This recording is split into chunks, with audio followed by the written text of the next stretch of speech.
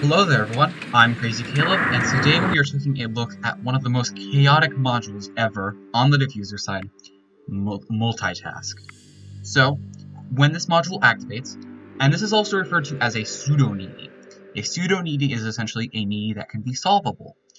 Examples like that could be the swan and the very annoying button. So, once this module activates, one of four small hatches will open, and it will give a tiny needy module, essentially. There are four different types of needy modules, each within their respective positions. They won't change on you or anything, so once you get used to this, you'll get used to this. This module does require a lot of practice, and just being able to manage everything at the same time.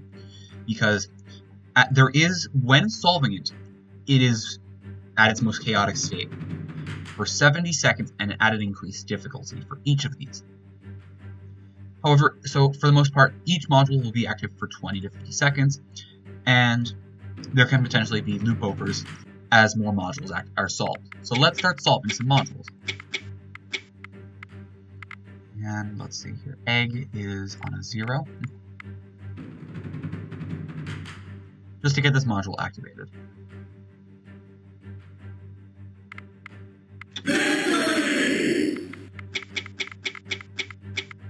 I can show you each of what these four components are. Let's give it a couple minutes. I think it takes at least like 2 minutes to activate, or maybe sooner. Here we go.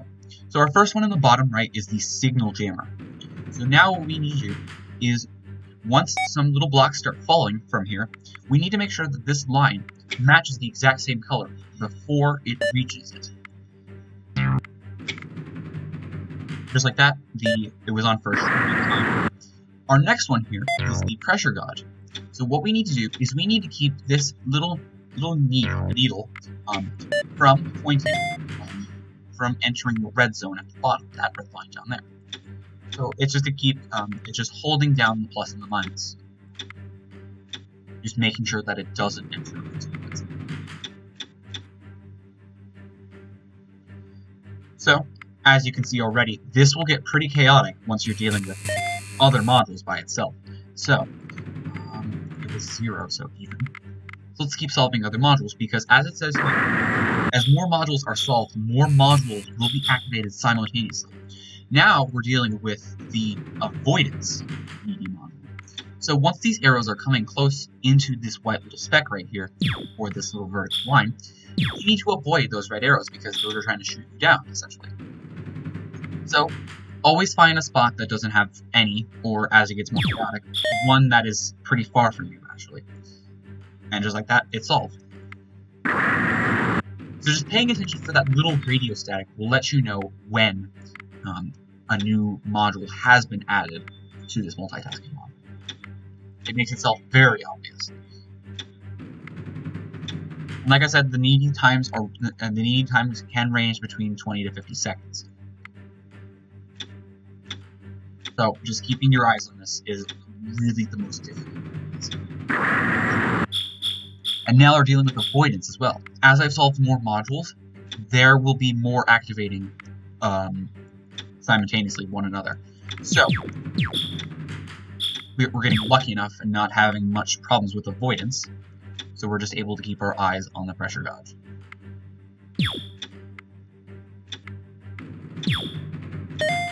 Just like that, it's solved.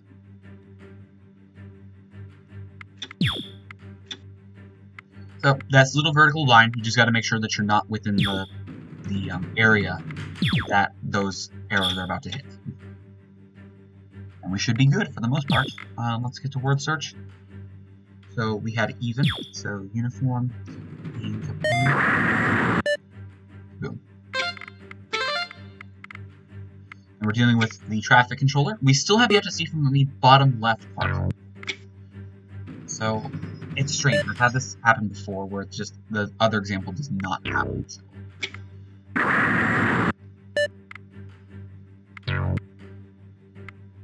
That's taken care of, but you're still going. The pressure gauge is just enabled. So just making sure that you keep it up pretty high and away from the red zones is how you're going to succeed at this. This one, I would say, isn't the biggest worry, unless it's at the last stage, everything's a big worry, of course, but just holding it down is just the easy part. It doesn't take much. And now we're at the selection. So what this does is cells with 5x5 grids, cells in the 5x5 grid activate randomly, and they must be tapped while avoiding the inactive cells within 12 seconds. As the seconds go on, it will go into a darker state, yellow, orange, and then to a red state. Just like that. Now, once I get past 75% of the modules, once they are solved, that can be solved, all 4 modules will activate for the 70 seconds. I'm gonna be honest with you, I'm gonna need to focus on that because it's a tough task. When even dealing with 2 at a time is pretty difficult. But all 4 of them, all at once, is going to require a lot of effort from me. So I'm sorry if I won't talk that much during that time, but this is a heads up because it is pure and utter chaos. So let's finish up this bomb so I can actually get to that final stage. This. Make sure that you stay.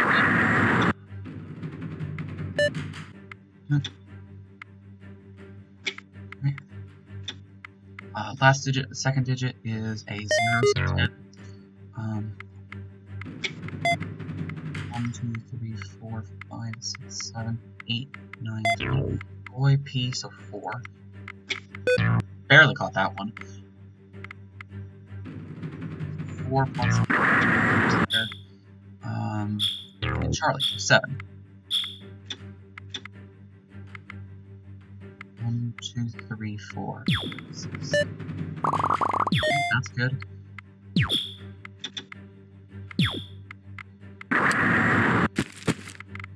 Dealing with the pressure gauge again.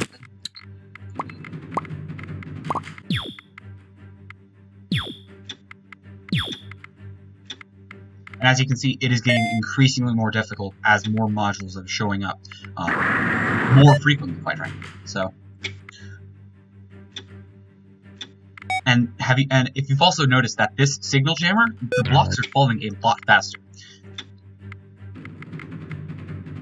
Just keeping your eyes on everything is especially difficult on its own. It requires a lot of dedication and focus from the diffuser, which makes any bomb with this on extremely difficult to do.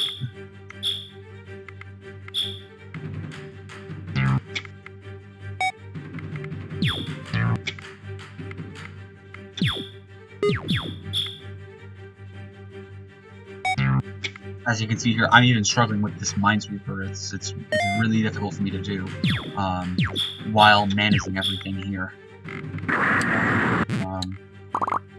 Now we're dealing with the selection grid as well. Perfect.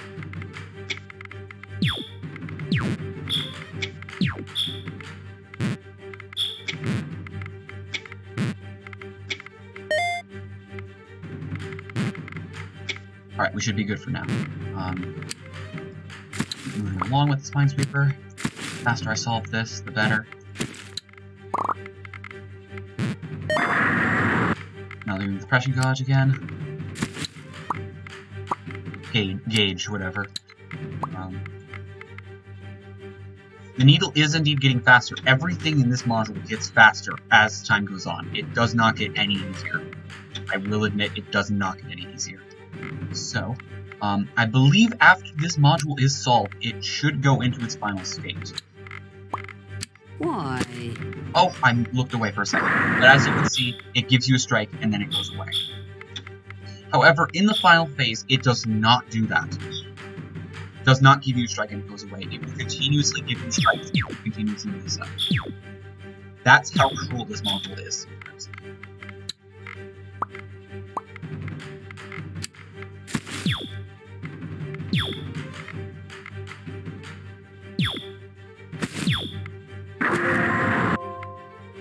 And now, as you can see, we are ready for our final phase. Everything went away after 75% of them were solved.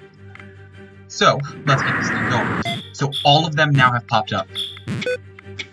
So, excuse me, but I'm going to have to focus on this, as it is pure and utter chaos.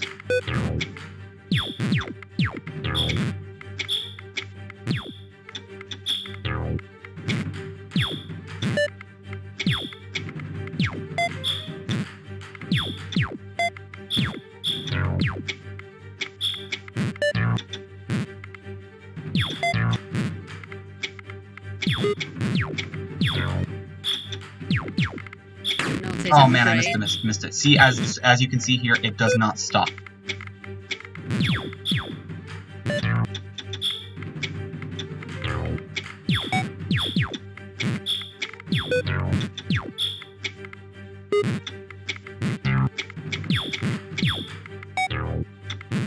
The answer, I'm afraid. See, just like that, it's really difficult. I admit I have gotten a flawless one before, but I was very lucky with everything. Why would that be? I clicked it too early. And just like that, It's hugely frustrating, isn't it? everything solves. No more of that, ever. So, let's finally solve this module, let's finally solve this bomb, so we can be done with this. Space, die,